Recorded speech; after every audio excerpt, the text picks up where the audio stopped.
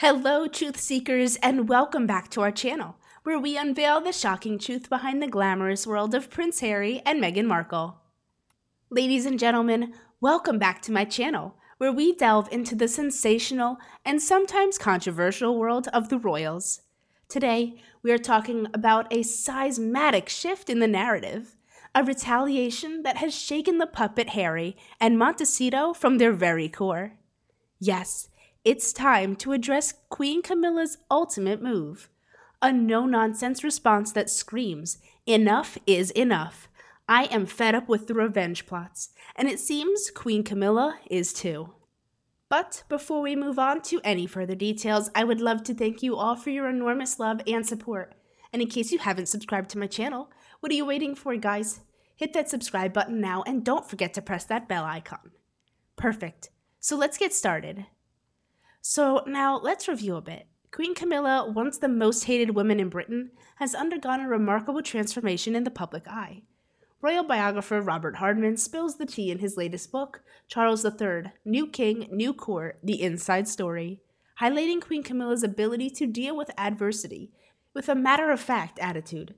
Whether it's criticism from Prince Harry's memoir or his subsequent interview on American TV, Queen Camilla's response has been nothing short of remarkable. According to Hardman, friends of the Queen were reminded of her inner toughness, a quality rarely seen since the turbulent days of the 1990s, when she was at the center of the turmoil surrounding Prince Charles and Princess Diana's marriage. Despite Prince Harry casting her as the dangerous villain, suggesting bodies would be left in the street, Queen Camilla has chosen a dignified path. No selective briefings, no friends given the nod to set the record straight. She works on the belief that the public has a good idea of who she is after nearly 2 decades in the royal family. Hardman notes that her response to the noise from California is business as usual, a smile without a word. It's a powerful statement that speaks volumes about her resilience and determination to rise above the petty dramas orchestrated across the pond. Queen Camilla refuses to be drawn into a roar of words, choosing instead to let her actions speak louder. Meanwhile, as King Charles and Princess Kate focus on recovery, Queen Camilla is stepping into a new role as the face of the monarchy. Royal historian Marlene Cohen emphasizes that she is the support, not the star, of the show. Charles is the sovereign, and she is the consort, his queen. In her admirable way, Queen Camilla is set to represent the monarchy in various engagements, showcasing her undeniable charm and connection with the people.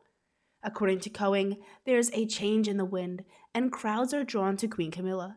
The narrative is shifting, and it's clear that the Queen is taking charge of her role with grace and confidence.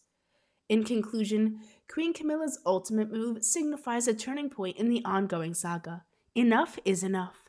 A powerful declaration that sends a clear message to those attempting to tarnish her reputation. As she steps into this new chapter as Queen Consort, she does so with poise and strength, leaving no room for petty vendettas. So what are your thoughts on this explosive revelation? Drop your opinions in the comments below and let's keep the conversation going. Until then, stay tuned for more shocking stories and scandalous exposés on our YouTube channel. Remember to like, share, and subscribe to stay updated on the latest from the world of the royal family.